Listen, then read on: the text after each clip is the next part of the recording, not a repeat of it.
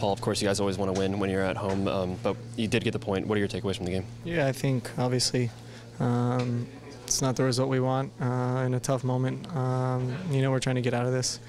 I thought we had a pretty good game plan. I think, both teams at times looked really disconnected. To be fair, at times we look like, two teams fighting for points with a lot of turnovers. But we still have a lot of work to do. Just going back to the basics, I'm happy the way that we fought, the way we competed, another clean sheet for the guys in the back who are working their butts off to continue to shift and try and make plays. And with the ball, we still have a long ways to go. But it takes bravery, it takes commitment, and it takes selflessness. And at the moment, it's hard to find that for us in the ball. So, that's what we got to continue to work on. We'll take the point, and now we have a good game coming up against Colorado. You mentioned the second consecutive clean sheet. Like a hallmark of this team in the last 2 years has been defensive solidity. Do you feel like you guys are kind of starting to get back to that identity? Yeah, I felt, besides the one chance Jordan Morris had in the first half, I thought overall we were pretty solid, kind of containing their guys up top. It's big for us to continue to shift, to slide, trying to get used to the 3-back, the 5-back.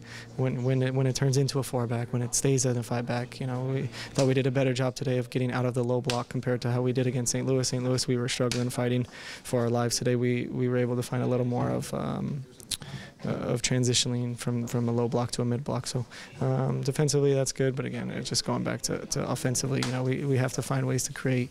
We have to find ways to try and adapt to Patar, who's a big 9.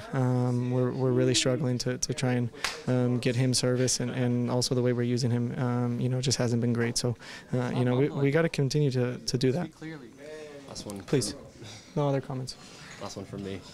You're at the wingback role right now. It's not one that you've done overly much in your career. How are you adjusting to it? Yeah, it's been good. I played there a year and a half in Tijuana, and I loved it. It was amazing. I learned a lot there, and I've been able to bring that into my role now, and I felt good.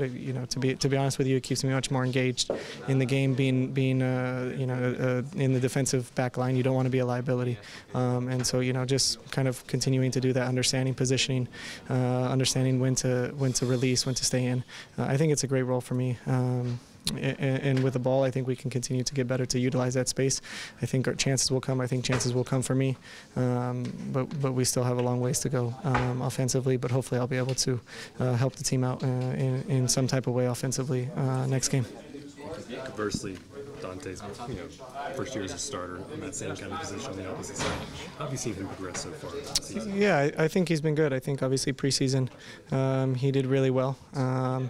And I think now that we're in competition, it's a little bit different. It's a little bit of a different feeling.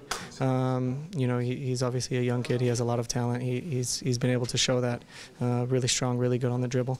But there's still a lot of things that he needs to get better at and continue to grow to become a better player. But he's definitely there fighting for his spot.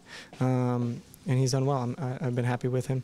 He's been a great guy in the locker room, and hopefully we continue to help him push and grow even more in that position.